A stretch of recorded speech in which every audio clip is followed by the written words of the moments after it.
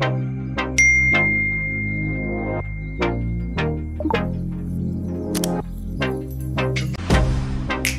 get you out of my mind. It's like I feel it for the first time. Been thinking about you all night. I've been searching for this all my life. You're just my type. I've been looking for a boy who can treat me right. Short dark hair with those eyes so bright. They look into my soul and it sparks my life. Can I take you there? Like it was the first time, do you remember? Can I take you there?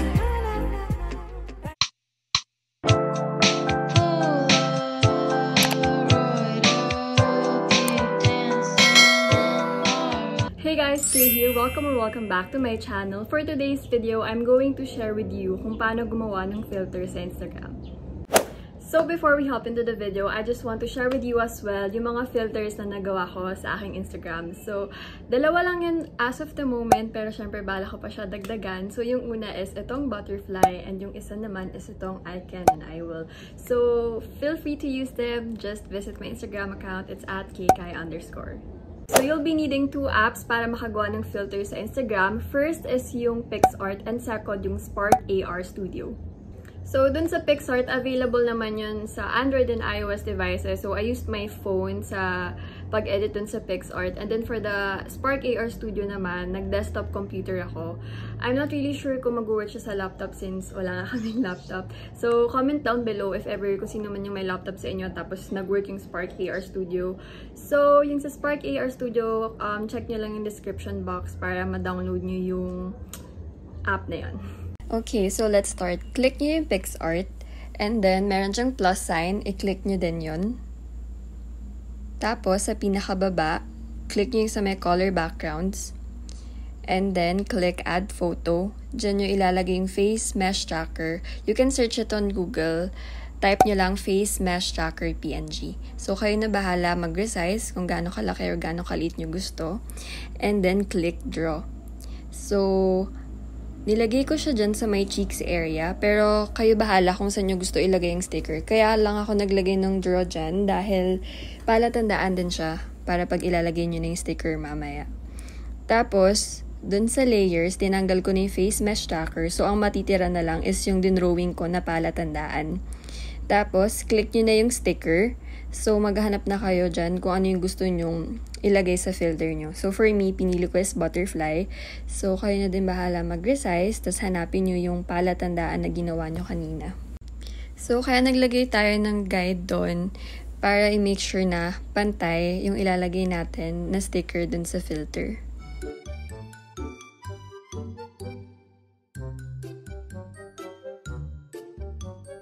So, as you can see, dalawa yung nilagay ko na sticker para kabilaan dun sa cheeks. So, yan. May guide naman siya para mapantay talaga siya, both sides. And then, kung settled na kayo, kung satisfied na kayo sa ginawa niyong filter, i-save niyo siya. So, after nyo ma-save yung image, make sure na naka.png siya before nyo isend sa email. Kung hindi, meron naman tayong online converter. So, I'll just put the link down in the description box para hindi na kayo mahirapan maghanap ng mga magagandang online converter. So, pinili ko is yung convert to PNG. Tapos, ayan, hanapin natin yung picture na sinave nyo kanina sa PicsArt. Tapos, pipindutin nyo yung start conversion.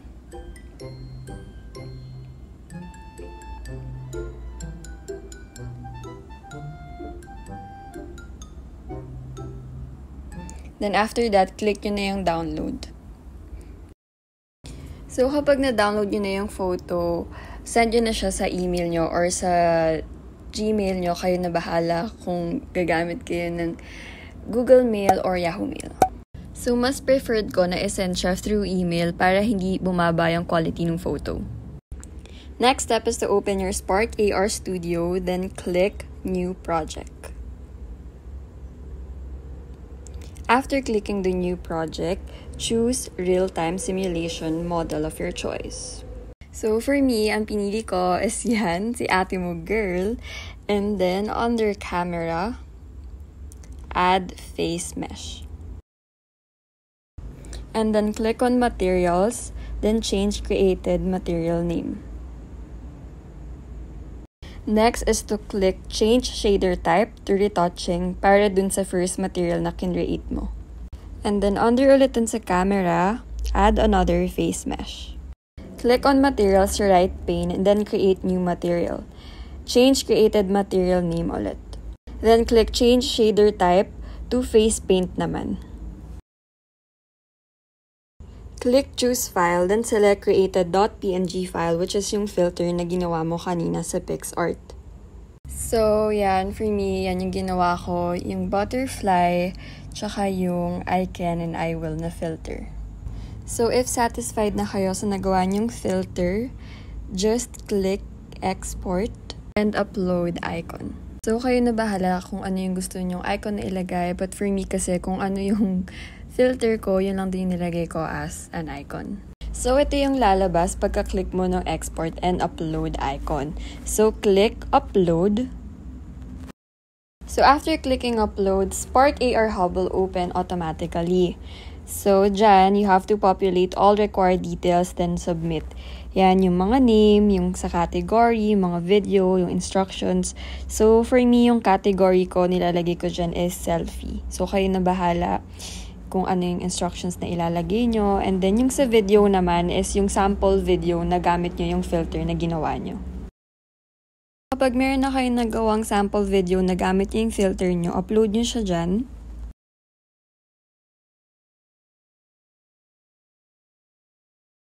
So, there you go. Uploaded na yung sample video ko. And then, you're going to choose kung ano yung magiging cover dun sa sample video nyo. And then, there you can upload image for your icon naman.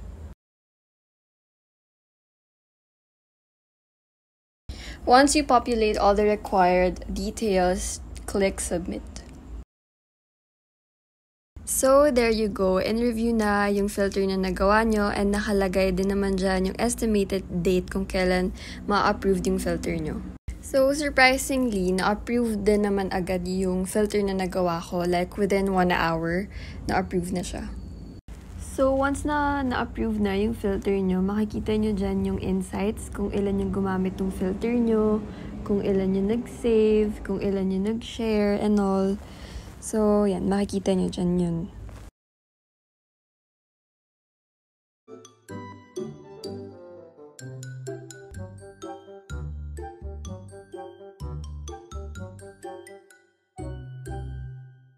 So that's it, guys. Enjoy making filters on your Instagram. If you have any questions, just comment it down below, or you can DM me on my Instagram account. It's at @KAZY'S. I will try my best to answer your questions.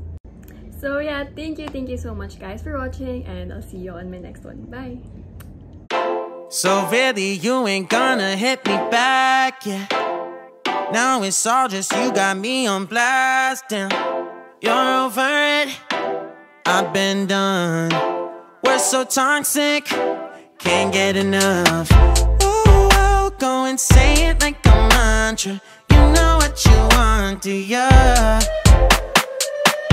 Oh, hell no, I won't play the monster, no matter what you tell yourself. I should have known that we could never be friends. I hear you just thought we could, but we could never be friends. We could never be friends.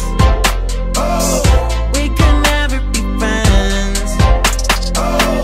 We could never be friends.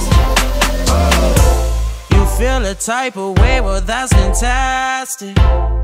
Nothing to something and now it's drastic. Don't tell your friends we're so done.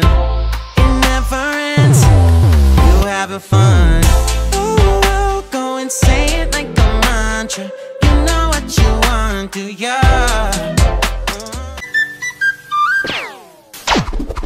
Oh, I'll go and say it like a mantra. You know what you want, do ya?